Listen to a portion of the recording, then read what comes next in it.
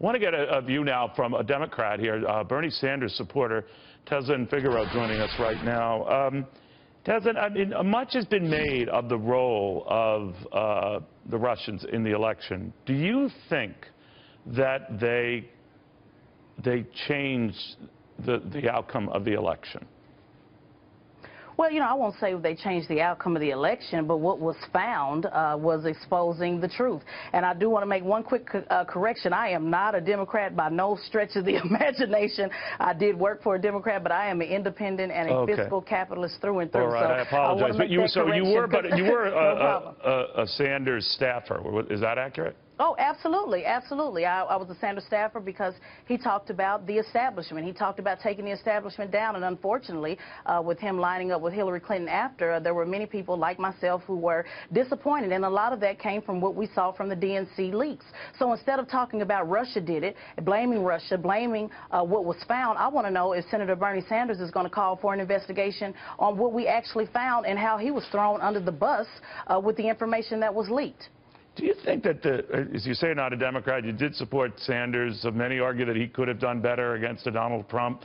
We'll never know. But that there's frustration within the Democratic Party to own up to its mistakes and blame everything and everyone else but the candidate and maybe the message.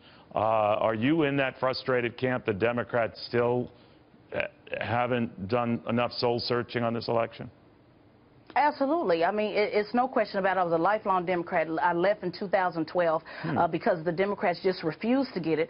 They refused to have a true conversation, even looking at Keith Ellison, who is running to run the party. I want to know if he is going to actually hold them accountable to drain the Democrat swamp, or is he just going to continue to blame Trump for everything? It seems that they still don't get it, Neil. They're still refusing, you know, to deal with the issues at hand, which is the bottom line is you lost, you got beat like a drum, you did not listen to the working class, you certainly did not address the poor, you ran around with the same old song, the same old message, and it just didn't work. People didn't like Hillary Clinton in 2008, they didn't like her then, and they don't like her now. So whether we want to talk about the popular vote or not, that candidate was forced upon the American people. They did not allow candidates to be vetted like Donald Trump, who won against 16 candidates. So if they continue to do the same thing over and over and over and pick and choose who they want to support, they'll be getting the same results over and over. These seats have been lost over the last 8 years. This is not Donald Trump's fault. It's not his responsibility. They have lost these seats based upon the fact that they want to do more of the same, have fish dinners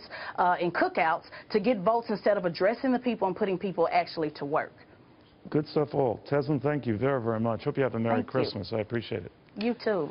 Thank you.